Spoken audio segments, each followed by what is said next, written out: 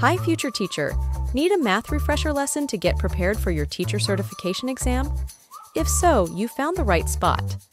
By the end of this lesson, you will be totally ready to tackle the mathematical process questions that you will likely receive on test day. But don't stop here. Get full access to the study guides, video lessons, and practice tests that makes passing your teacher certification exam simple by visiting teacherpreps.com.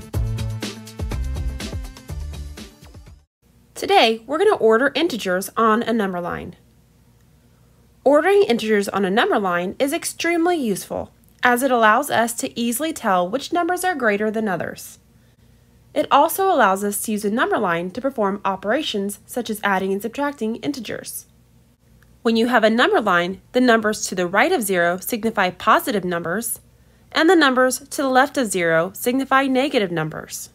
The farther you are to the right, the larger the number. For example, if we have 3 and 6, 6 is larger than 3 because it's farther to the right. The farther left a number is, the smaller the number is. Think left means less. So if I had the number -2 and the number -5, -5 is less because it's farther left. Notice that the larger the negative number, the smaller it actually is. Let's use a number line to order the following numbers from least to greatest. The first step is to plot the numbers on a number line. We have -8, 0, +3, -3, 5, -7, and -10. Now you can easily see the smallest are the farther left and the largest are the farther right, and we can write them in the order that we see them. We have -10, -8, -7, -3, 0, 3, and 5. Our numbers are now in order from least to greatest. Now pause the video and try this next one on your own. Now let's see how you did. The first step is to plot the numbers. We have 2, 8, -3, 1, -5, 10, and -7. Now we can easily see the order from least to greatest. -7 is the smallest, then -5, then -3, and then 1, 2, 8, and 10.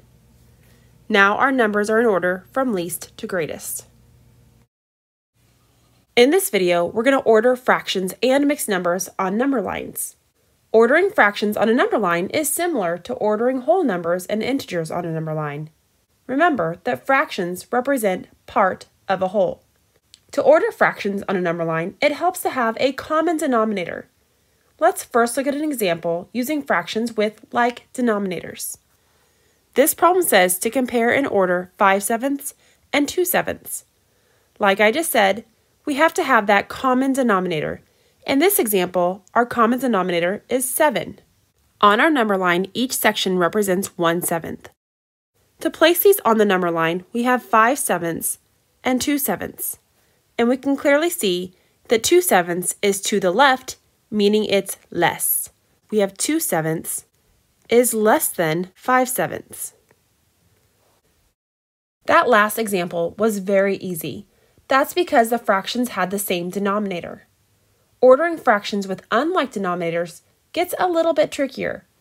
Let's go through the following example. Notice that our denominators are not the same. We have a 10, a 3, and a 6. The first step is to find that common denominator.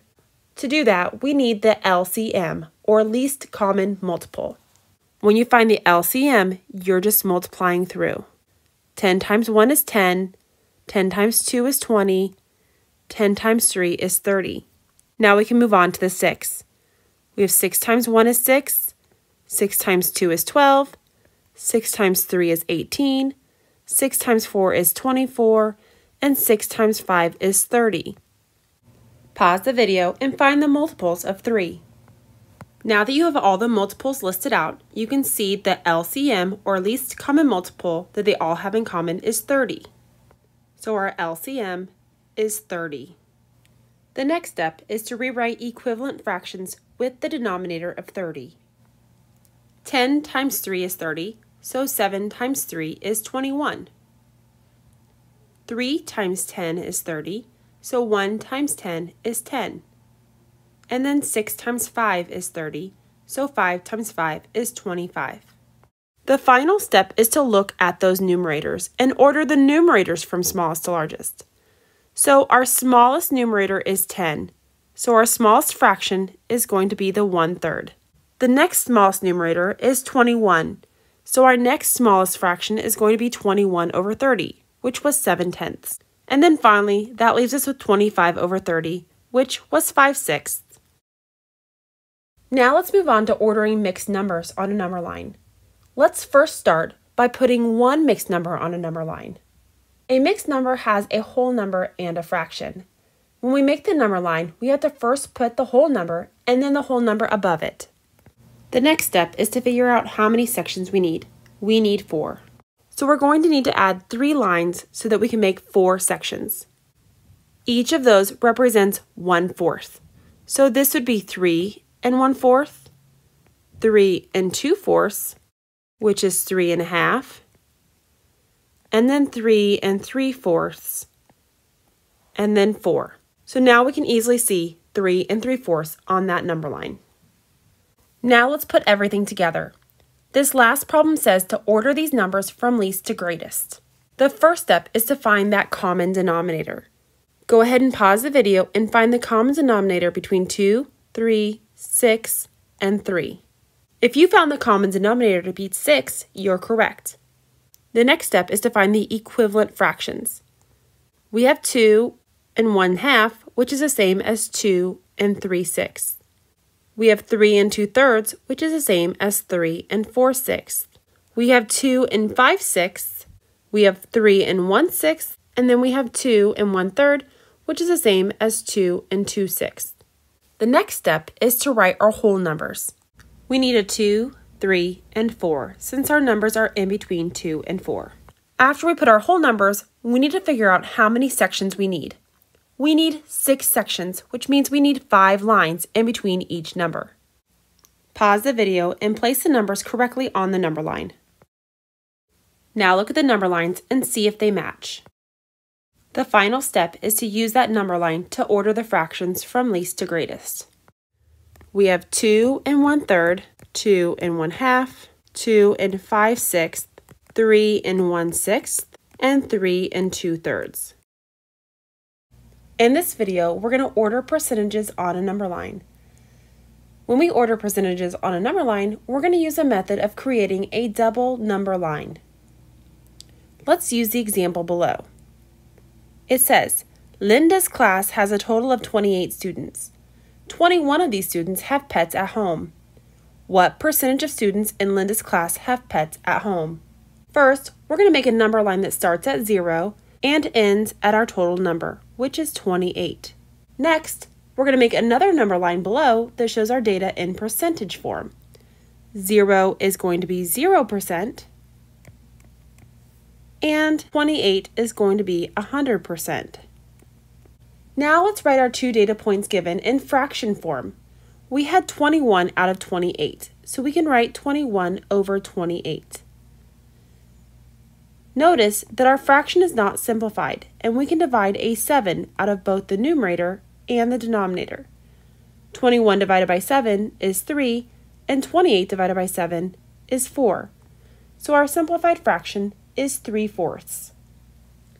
Since our denominator is 4, the next step is to make 4 equal sections on both number lines. Now we can plot 3/4 on our top number line. 1, 2, 3/4. The next step is to then take 100 and divide it up by 4. That gets us 25. What that now means is that each section is worth 25%.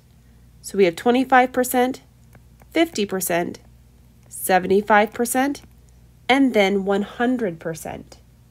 Now we can see that 3/4 corresponds with 75%. So 75% of the students have pets.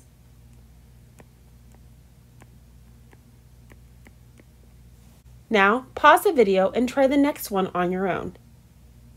Now let's see how you did. It says 25 people were surveyed on their favorite pizza topping. 15 people said that they like hamburger pizza the best. What percentage of people surveyed said they like hamburger pizza the best? Our first step is to put 0 and 25 on our number line, and then 0% and 100% below it.